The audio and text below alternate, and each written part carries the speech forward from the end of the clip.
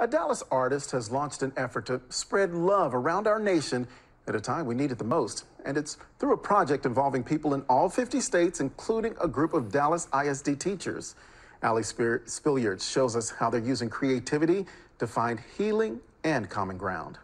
It's been said that art is a window to the soul.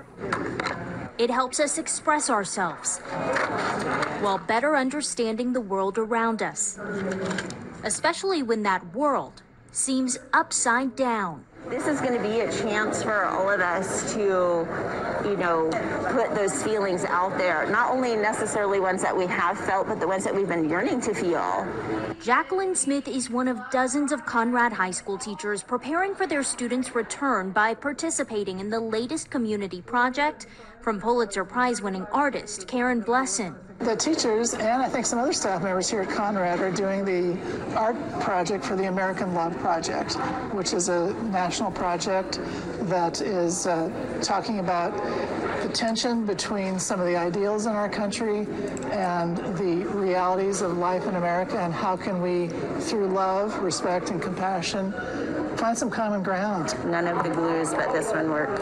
That may seem like a tall order for some simple craft supplies and amateur artists like first-year teacher Navarre Bell. I'm just trying to get it done. Until. And that's it. You hear his inspiration. And I thought about love, and I just take both of my hands together, and I just put together in love.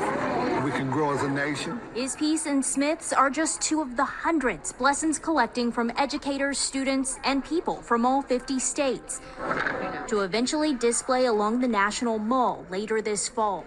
I like to think that the work that we're doing is planting a seed. All focused on the one thing she believes we need most right now. What I'm hoping is that we are igniting love here, love here, love here, love here, all around the country, so that just in little bits, one child at a time, one person at a time, there has been an awakening, and that it spreads around the country. It's perhaps the most daunting project yet for Blesson's organization 29 Pieces, which was born out of her own tragedy to promote positive change and healing.